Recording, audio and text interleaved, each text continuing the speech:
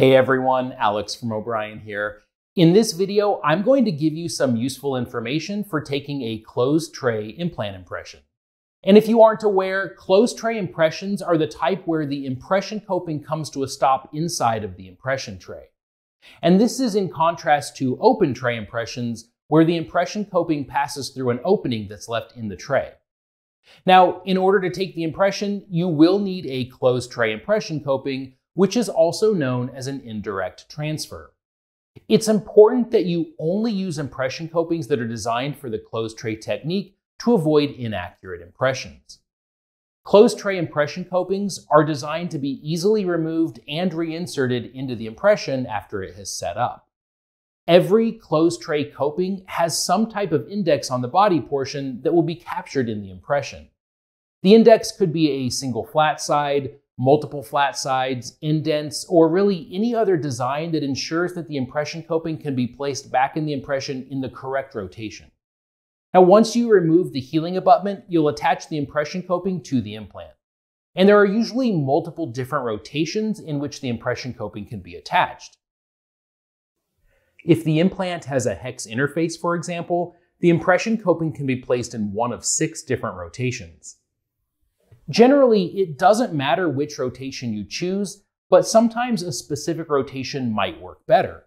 An example of this is if the space between the adjacent teeth is narrow and you have an impression coping that has flat sides on it, orienting the flat sides to coincide with the contacts will typically be the best option. The impression coping screw can be hand torqued, and a torque driver isn't necessary. If you do want to use a torque driver, however, you'll just want to make sure you don't torque it past 10 to 15 Newton centimeters. With the impression coping in place, we recommend that you cover the screwdriver access hole with wax to prevent impression material from flowing in. Now, this is not a necessary step, but it can help to ensure that the impression coping fully seats into the impression. If wax isn't used and impression material flows into the driver access hole, it'll create a nub inside of the impression that may stop the impression coping from fully seating. When wax is used, it may also sometimes stay in the impression when the impression coping is removed, but it's easily removed with an Explorer. You're typically going to need to use a single arch tray for implant impressions. Most impression copings are fairly tall and will extend past the occlusal table of the adjacent teeth, which would prevent the patient from being able to fully close for a triple tray impression. And even if the impression coping is shorter, using a triple tray can cause an additional problem. And that's because closed tray impression copings rely on the tray itself for their vertical stop. If a triple tray is used, it's possible that the impression coping will tear through the material when it's being reinserted into the impression.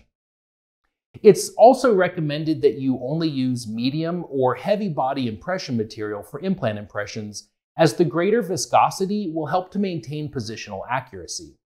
Since you aren't trying to capture a margin, the wash material isn't as necessary. If you do use some light body material though, just keep it to a minimum so that the majority of the impression coping is captured in the heavier material. Once the impression material has set, you can remove the tray, unscrew the impression coping, and replace the healing abutment. We recommend not placing the impression coping back into the impression unless an implant replica has been attached to it first. If an impression coping is placed back in the impression without the replica, the technician will have to then remove the impression coping in order to attach that replica. And this can be an issue if only a small portion of the impression coping is sticking out of the impression, as it'll be difficult to get a good enough hold on the impression coping to pull it out. When sending the impression to the lab, be sure to include the impression coping. It's actually a fairly common occurrence for the impression coping not to be included with the case, which does delay production.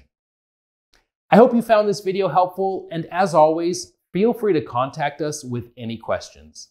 See you next time.